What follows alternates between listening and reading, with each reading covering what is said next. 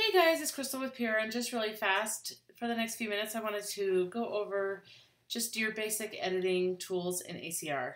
Yesterday, I covered a little bit of these tools over here and some of Adobe Bridge. I covered adjustment brushes and radial filters and white balance tools before, so I just want to cover your editing tools over here. So if you open up an image and you just open up one, this is what it's going to look like. I showed you yesterday what it looks like. If you open up multiples, you'll have your other images over here. So this is just your basic editing tab right here. It covers exposure, contrast, your highlights, shadows, whites, blacks, clarity, vibrance, and saturation, and also your white balance. I don't do much with vibrance and saturation. If I do it very little. It can get heavy-handed very fast. And so I tend to not mess much with it. I do love to lower my clarity on my photos to a -15 to -20, depends on the photo. But if you just look at that right there, if you look at these harsh shadows, not harsh shadows, but just the detail right here, if I lower it, it just kind of softens that. And so I love that. And especially on skin tone, I especially love it because it just kind of adds a little bit of softening, but it doesn't take away from the sharpening. If you do it too much, it will. I'll show you what it looks like. It can get very glowy. And if you go the other way, it can get very crunchy. And so if you want to know how to do those high def looking images of buildings, you can up your clarity and that will help you get closer to that look. So here you have your white balance. You can change it. If I changed it to auto, this is what it would have looked like if I had just shot it on auto white balance, and it's pretty close. But when I shoot, I typically shoot in Kelvin, and you can see right there it's much closer to where it should be. And that's less post-processing work that I'm going to have to do. And on a wedding, that's, over 1,000 images that I have to correct the white balance on, so I try to get it right in camera if possible. So you can change the temperature and the tint here if you need to add, if you feel like there's maybe too much green, you can add more magenta and so on. So you have your exposure, your contrast, your highlights. If you raise your highlights, you can see it's raising the highlights there. You don't want to get too crazy. I do have my clipping warnings and my highlight warnings on, so if I turn those off, that's what it looks like. If I turn this on, you'll see red pop up, and all that's telling me is that those areas that are red have zero detail. And the same with the black. If I lower my blacks, they'll go blue. And what that's telling me is that those areas in the bouquet there have zero detail. And so you obviously don't want to do that. If you raise the blacks, it'll make it more bright and airy. And I like doing that. If you raise your highlights, you can also raise your blacks. And I probably won't raise my highlights as much. And then I'll actually come over here. The next tab will be your tone curve. So you got your parametric and your point. And your point acts just like almost like a curves inside of Photoshop. This is your curves right over here. I'm pointing to it. And so it acts just like that. If you have a point on there that you want to get rid of, let's say you do this and later on you're like, oh, that's too bright, you can just grab that and drag it to the corner really fast and let go, and it will get rid of that point. Your parametric is where you can, again, fine-tune the lights, dark shadows, and so on. So I can pull the highlights over, and you'll notice it's creating a curve here.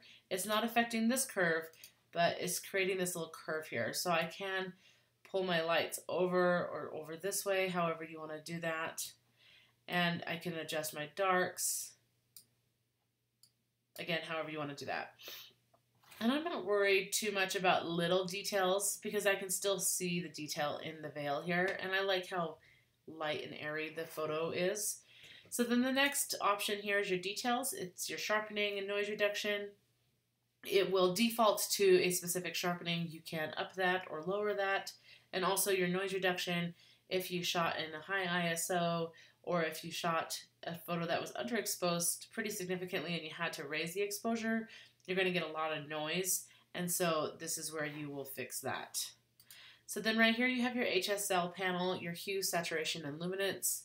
When it comes to skin tones, I typically like to desaturate the reds and the oranges like a -5 to a -6, especially if I have people that or brides in particular that overly tanned. It just kind of, they paid for the tan, so I don't want to get rid of it too much, but it kind of takes the harshness off of it. And the luminance, also the reds and the oranges, I will raise the luminance. The reds and the oranges are typically your skin tone. The oranges are more your skin tone. And so I will raise the luminance. See, you can raise the luminance here, and it just adds another, just adds some brightness to the photo. And here you can change the hues. I don't do a lot with the hue changing because I feel like sometimes that changes the coloring of the image, and I want to be true to what the image was.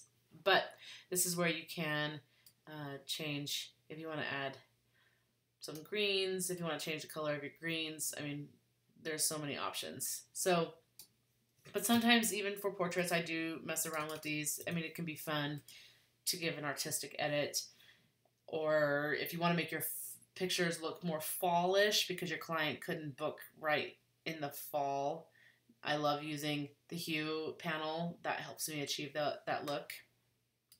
So here you have your split toning. And so a lot of people, I don't think, use this, and it's actually pretty underused. I'm going to go ahead and lower my highlights. It's really bugging me. That's so bright. So you have your split toning. And so here you can choose basically a color and then the saturation. So the higher the saturation, the stronger this color will be. So I'm going to choose a color. So I'm going to just come over here. And right now it's not doing anything. So if I move this up, I'm going to be really extreme really fast. So this is just affecting the highlights. If I come over here and choose a different color and move the saturation up, these are affecting the shadows. And so now it's competing on which color to show. It's trying to blend this shadow and highlight color that it's trying to split it. And so you have your balance tool here. And so if I move it to the right, so like the positive number, it's going to give less room to the shadows and more to the highlights. And if I move it into the negative, it's going to give more room to the shadows and less to the highlights. I hope that makes sense. So you can also use that to your benefit. This is a little extreme. I do like to use split toning to warm my photos, to warm them up sometimes. And so I'll go ahead and just show you really fast a number that every picture would be different, and so you have to kind of play around with it. So this is a warming number that I like, 42, and then as you bring it up, it gets stronger and stronger and stronger. Obviously, I won't do that. And so I'll come over here, and I feel like that's a good warming, but I also need to raise the exposure at this point now. And so, let me go ahead and default this, sorry. And so I feel like if I pull this down a little bit, I feel like that's much warmer. And if I feel like it's a little too warm, I can still come over here and lower the saturation. So this is 0, and I think maybe even 10% or so is good. I feel like that is a much warmer photo. And then I could come over and add a little bit of black for some pop. And by add, I mean go into the negatives, because if you go positive, it raises the blacks. If you go negative, it lowers. It adds contrast. And then maybe if I wanted to fix. So here we have, let me turn that off. And those little areas right there, I'm not too worried about those being black because they're falling into deep shadows. I'm mostly worried if I start losing these details right here. But losing those little details right there, I'm not as worried about. Okay, so we have our split toning. And then here you can, if you have the, sometimes you get the purple line around your photos, around your people when they are up against horizon lines and stuff like that. This will help you get rid of that. You can choose your color and the purple or the green and move it over, and it really works really well. And so here you have your vignetting. So if you go positive, it's going to add, the white around, and if you go negative, it'll add black. We do like to use a little bit of black vignetting. I like to because I feel like it draws your eyes in. You don't want to get too crazy, obviously. And your midpoint, the lower this number.